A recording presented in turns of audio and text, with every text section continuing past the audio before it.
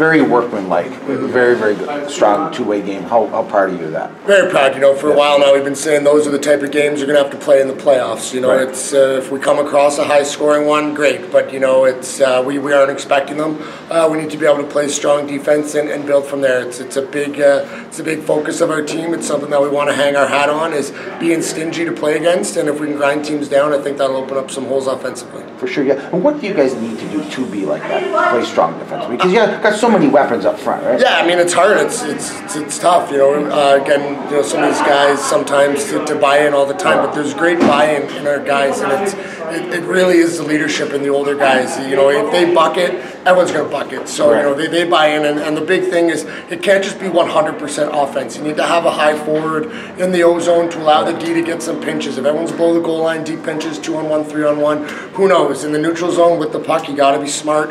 You can't turn it over. If there's plays, make them, but if not, grunt it in, and then just making sure that, again, the other side of things, we have guys back. They got to skate through guys, try to take the rush away. That's a weapon.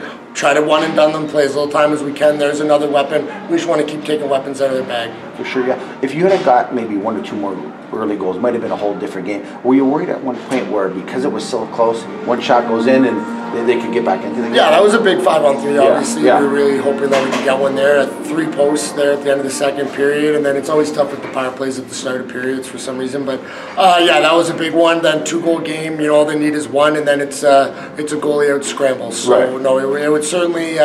We all know how quickly 2 goals can go away in this league, especially with Brazo and Struthers and Chenier and guys like that.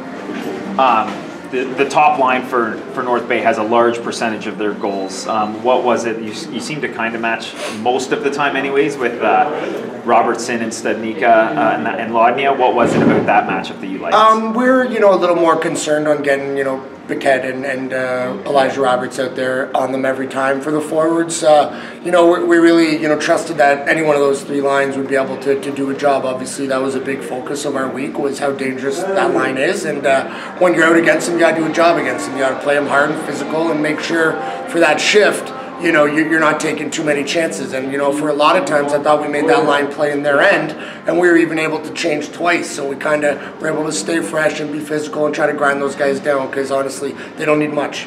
For sure. Last week you got a little mini break.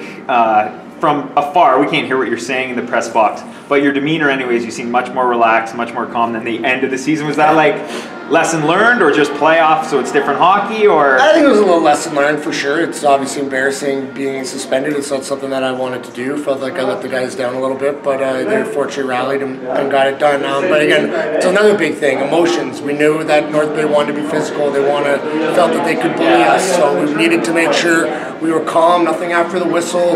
Don't be yelling at refs, don't be fishing for penalties. Just play the game, we'll get the calls. Just don't worry about anything else, just control yourself.